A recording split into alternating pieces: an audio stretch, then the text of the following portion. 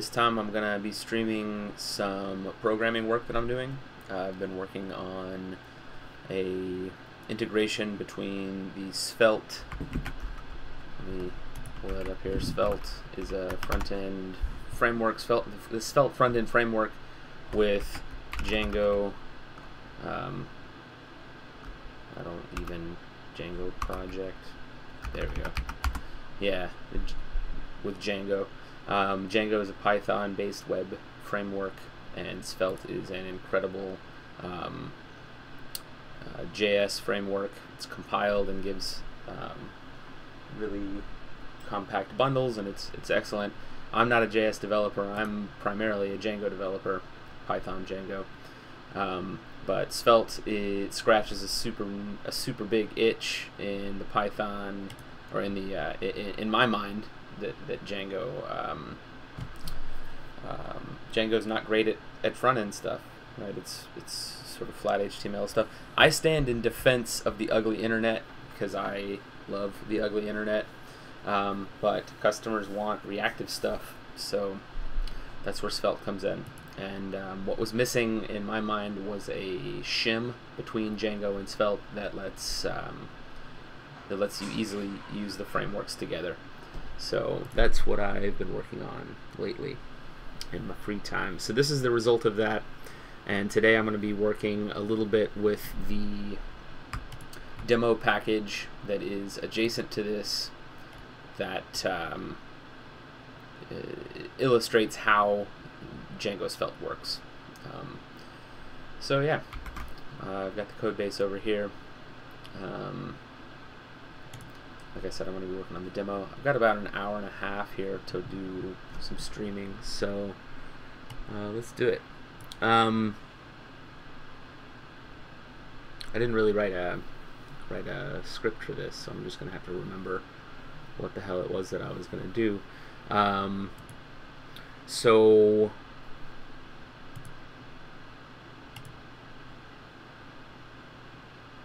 yeah, let's remember that.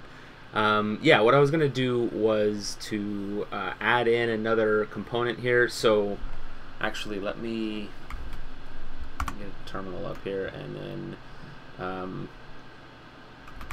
projects Django Svelte, Django Svelte demo. So let's give me 1 second here.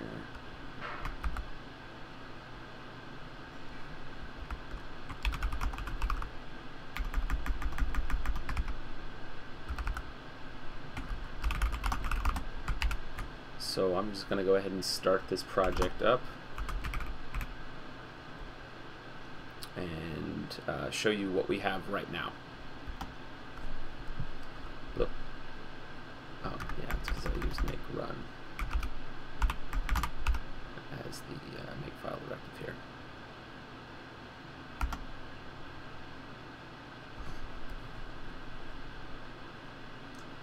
So if we look at the makefile, it's really just wrapping some Docker Compose functionality.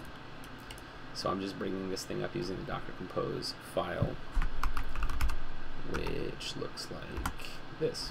So I have two services there, an app and a node container. The node sidecar is what's doing the compilation of the Svelte code into the JS bundle, and the app is Django, the Django instance that's serving that. So when those are both running, we get this thing here. Some stuff in the Django template, or the Django template itself, and then here the default Svelte screen, right? The sort of hello world for Svelte. So what I want to do is to show how you would incorporate something that's actually reactive here. So for it to be reactive, you'll want to have some API endpoints on the back end that are doing something and then the front end element that's reacting, or that's interacting with that API endpoint. So let's start on the Django side of things, and let's add in an API endpoint.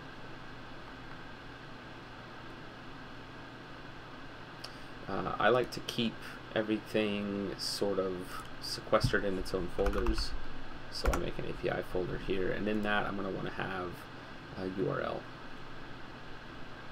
So file here, so urls.py.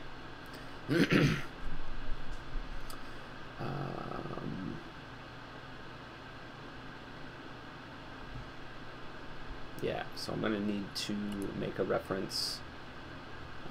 Actually, you know, I'm just going to consult with some former work that I did, some precursor work, and just do a little copy pasta job here to make life easy. So rather than having to look up the include thing, just copy pasta, get that going. So double quotes there, pedantic and switch all these things around.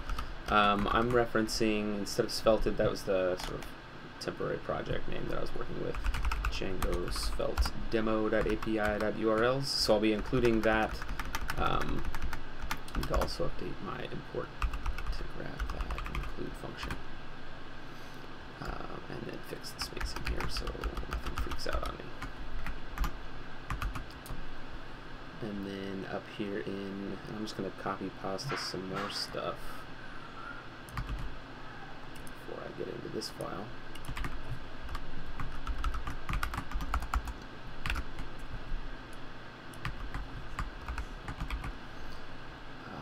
So for our path here, I just want to have test endpoint. Actually, let's do better than that. Let's do requires auth, and we'll flesh out what that's going to point to a little bit later on.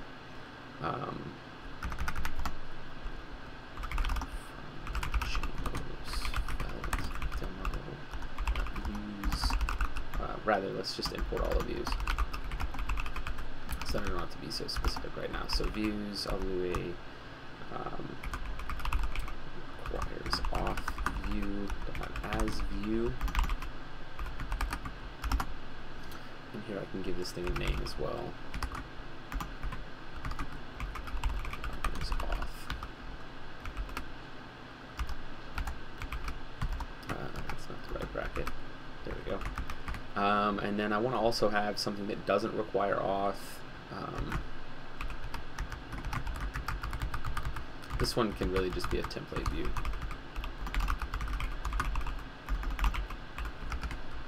Need to grab the import here. So this one I want to be publicly available.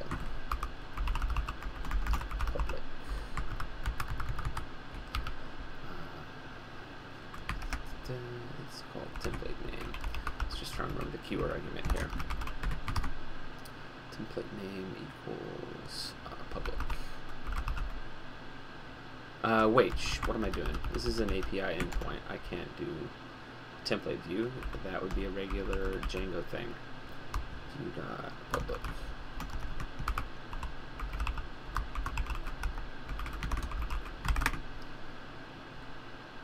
Almost used a regular Django thing in a Django REST framework situation, and I should fix the same here and say this is API import views. I haven't created that module yet. We'll get to that in a moment.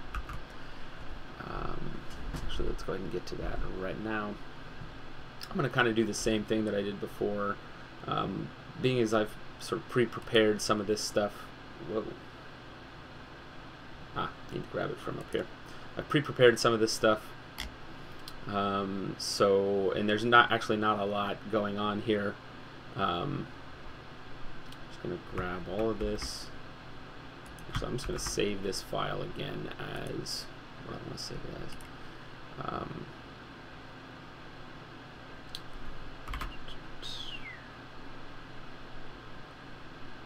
Demo and Django Svelte demo and Django Svelte demo and API views. And then I'll modify that to suit. So I changed these names a little bit. Yeah, whenever I wrote this, I just made a quick mix in here that does something stupid. It's sort of a Dale Gribbleism scud. So for the requires auth view, oh man, I was close. Requires auth, and I'll keep it as API view so that it's requires auth API view, so that it's consistent with what we expect from Django REST framework. And then I'll change this to public. So none of this is, and I'll change this over here to API view. So none of this is groundbreaking stuff. The main difference here is that I put a permission class on the API view that requires auth. I'll go ahead and sort of lent this a little bit to make it look a little prettier. And on this one, I didn't put a permission class. Now, I haven't used Django REST framework in this package or in this project yet, so I need to go through some stuff to get it there before this will actually work. First off, I need to add it to the requirements. So, Django. I'm expecting this thing's going to autocomplete in a minute. Framework, there we go. I'm using the Sublime Text requirements.txt plugin to give me syntax highlighting sort of features here, and it's actually really nice. It looks up all the packages from pip that match what you're typing in and auto completes them for you, so you can be sure that you've got the right thing. This doesn't look right though. Whenever I did sort of tell me the latest version is 0.1.0, so that seems wrong. So let's just go check out the docs. Django REST framework.org. It's probably just that they have a name that I'm not expecting. Installation pip, yeah, no hyphens there, so get rid of these hyphens. And that looks more right, 3.12.2. And then let's follow the rest of the instructions that they give for getting this thing going, so I'm not just shooting from the hip. We add REST framework to installed apps, no problem. Open up the settings. I like to put that before any of my project stuff. Likewise, I'm going to move Django Svelte up because that's now a third-party package, according to this repo.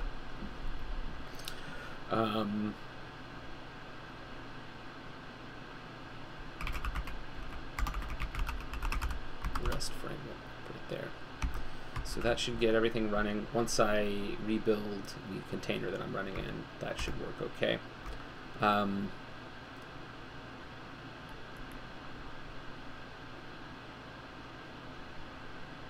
Yeah, of course I want a browsable API here.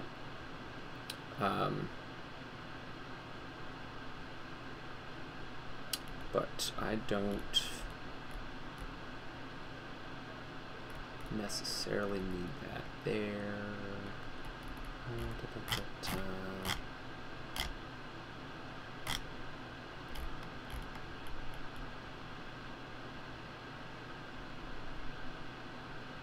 Actually, I don't care about REST frameworks login and logout views. I don't need that for this small demo project. What I do want is the browsable API documentation, which is in, let's see, start that. Oh god, no, that's not a quick start. That's a slow start.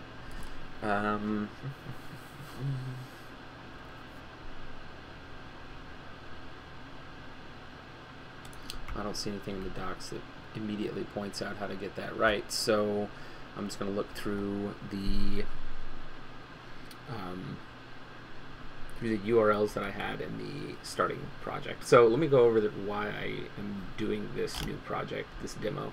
I was just sort of proving the concept before, and I built the template tags for doing this integration. I built them right into the Django project instead of having them as a standalone sort of separate code base that's a freestanding app that you can find on PyPy. So I'm splitting it out, and I'm formalizing the names and all that so that they're a little bit, more closely aligned with what I want the open source project to be called. So yeah, I don't feel bad borrowing the code from here. Actually, I basically never feel bad about borrowing code from an old project because, we had to figure it out once. Why trouble myself figuring it out twice? So I'll just go back to the old project here, and we'll get the stuff that we're looking for. I need to disable those notifications. Let me do that now, actually.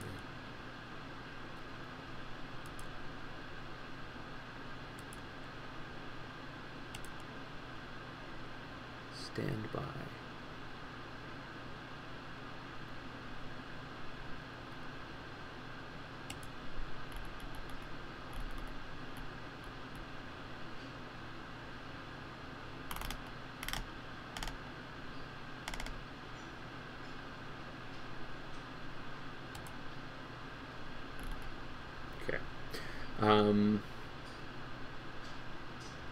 Right, so what I want to be able to have here is the auto docs.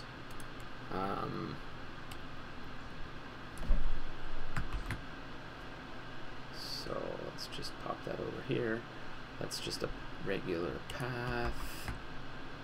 I need the schema view because that is what actually generates the docs. And I need all of the stuff for DRF Yassing that lets you have that auto-generated view of the schema. And that brings me to the next thing that we need, which is another bit in requirements. I need DRF Yassing in there. So that's yet another Swagger generator. Which there's as the name implies, there's several of those that exist out in the world. So I basically just picked one and went with that. So DRF Yassig is the name in that package. Let's put that in requirements here. DRF Yassig, and then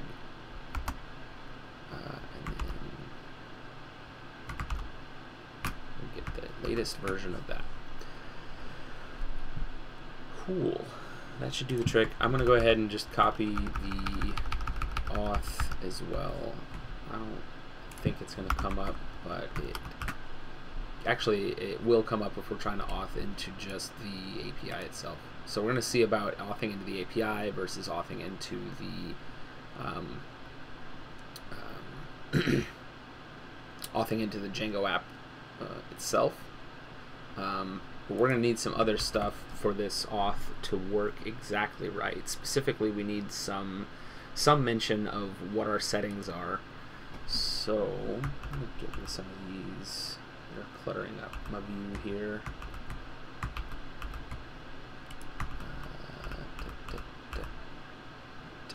Yeah, so here's the settings for our current project. And there's nothing in here about REST Framework because I'm just now adding REST Framework. So let's go back to the REST Framework docs. Quick start here. Oh, that's not a quick install guide. We need to go back to their install guide. Installation. So the only thing they're calling for here is the permission class So hey, maybe we don't actually need anything for DRF yet. Leave it alone. I'll see how this thing runs. We'll just start getting a feel for it. So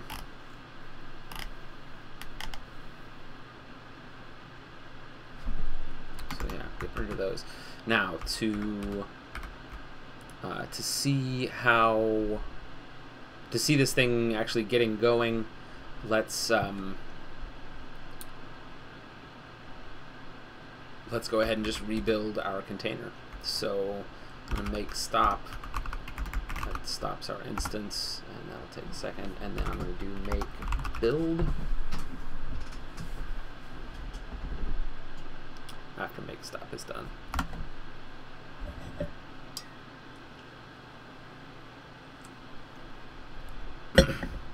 And since we changed the requirements.txt, that should trigger a new PyPy packages to be pulled into the container, or into the image rather that we're building. So there's DRF proper. There's DRF Yasig. Scroll. Hey, stop. There. It's there. No, it's there.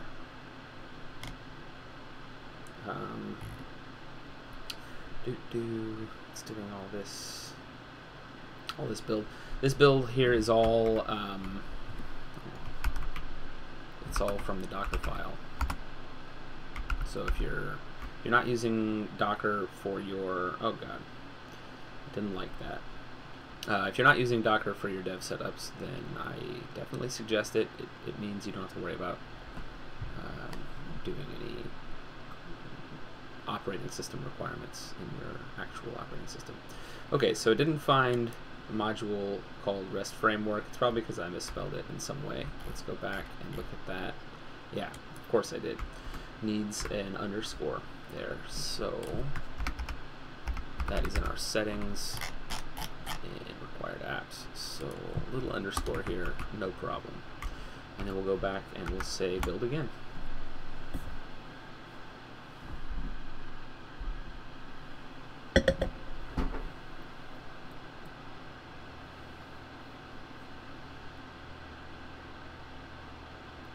Okay, it looks like it's doing what it wants to do this time. And then if we make run, get everything started up, we ought to be able to navigate directly to our oh, didn't like it. Ooh. Ooh, to make target logs, that's a lie. Ah, yeah, okay. It was logs yesterday, now it's app logs and node logs, depending on which container you want to look at. So I should have been using app logs. I want to see why Django is complaining. Womp womp. Okay, I left off something from my import block. I need to import the permissions from Django REST. So let's go back to our views.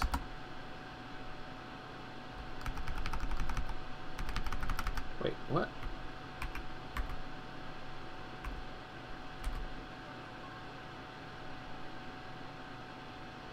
Generate URLs.